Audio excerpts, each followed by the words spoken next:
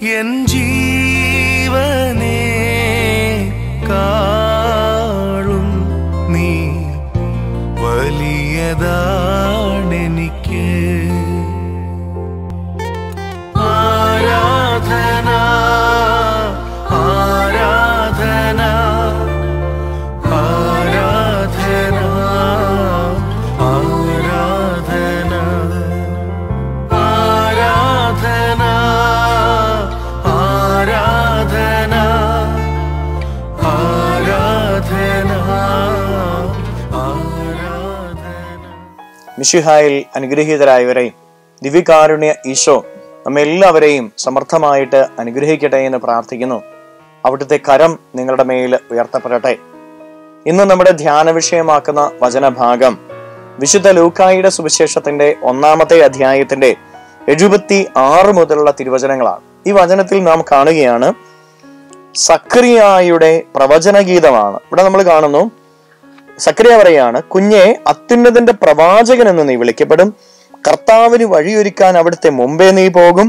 അതവിടുത്തെ ജനത്തിന് പാപമോചനം വരെയുള്ള രക്ഷയെക്കുറിച്ച് അറിവ് കൊടുക്കാനും നമ്മുടെ ദൈവത്തിന്റെ കാരുണ്യാദ്രകം കൊണ്ട് ഉയരത്തിൽ നിന്നുള്ള ഉദയരശ്മി നമ്മെ സന്ദർശിക്കുമ്പോൾ ഇരുളിലും മരണത്തിന്റെ നിഴലിലും ഇരിക്കുന്നവർക്ക് പ്രകാശം വീശാനും സമാധാനത്തിന്റെ മാർഗത്തിലേക്ക് നമ്മുടെ പാദങ്ങളെ നയിക്കുന്നതിനും വേണ്ടിയാണ്.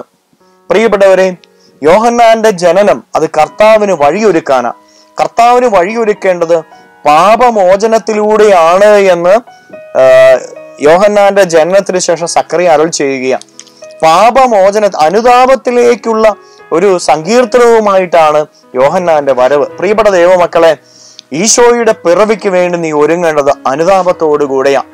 നിന്റെ ജീവിതത്തിൽ വന്നുപോയിട്ടുള്ള കുറവുകള്, ബലഹീനതകള്, പാപാവസ്ഥകള്, ഏതെല്ലാം വഴികളിലൂടെയാണോ അവ കടന്നു വന്നത്, നിന്റെ സംസാരത്തിലൂടെ, പ്രവർത്തികളിലൂടെ, നിന്റെ ചിന്തകളിലൂടെ, വികാരങ്ങളിലൂടെ, വിചാരങ്ങളിലൂടെ എല്ലാം പാപത്തിന്റെ അംശം നിന്നിലേക്ക് കടന്നു വന്നിട്ടുണ്ട് എങ്കിൽ ആ പാപ വഴികളെ ഉപേക്ഷിക്കാൻ നിനക്ക് സാധിക്കണം.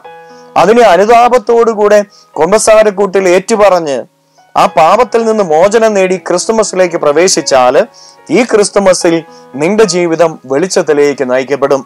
നീ അനുഗ്രഹിക്കപ്പെടും. ഇരുളടഞ്ഞു കിടക്കുന്ന നിന്റെ ജീവിതത്തിന്റെ മേഖലകളെല്ലാം പ്രകാശപൂരിതമാകും.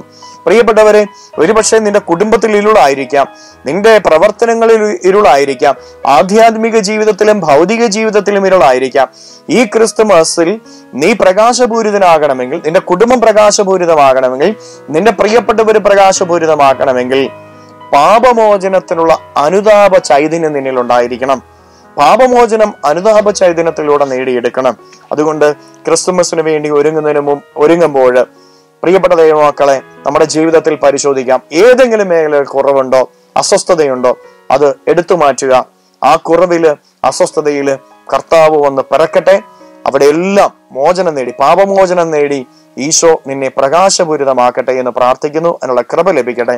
കരങ്ങളെ യാചനയോടെ പിടിച്ച് സ്തുതിക്കാം. ഹല്ലേലൂയ, യേശുവേ ആരാധന. Hallelujah, hallelujah, hallelujah, hallelujah.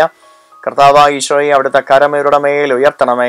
കർത്താവെ, പാപമോചനത്തിലുള്ള അനുതാപം ഏറ്റുപറയുവാൻ, കർത്താവെ, പാപം ചെയ്തിട്ടുണ്ട് അത് ഏറ്റുപറയുവാനുള്ള കൃപയും മക്കൾക്ക് ഓരോരുത്തരും കൊടുക്കണമേ. ഏതെങ്കിലും തിന്മ ഇവരുടെ ജീവിതത്തിലുണ്ട് എങ്കിൽ, ഏതെങ്കിലും കുറവുകൾ ഇവരുടെ ജീവിതത്തിലുണ്ട് എങ്കിൽ, ഏതെങ്കിലും അസ്വസ്ഥതകൾ ഇവരുടെ ജീവിതത്തിലുണ്ട് എങ്കിൽ ആ കുറവുകളും അസ്വസ്ഥതകളും നിർവീര്യമാക്കപ്പെടട്ടെ എന്ന് കൽപ്പിക്കുന്നു.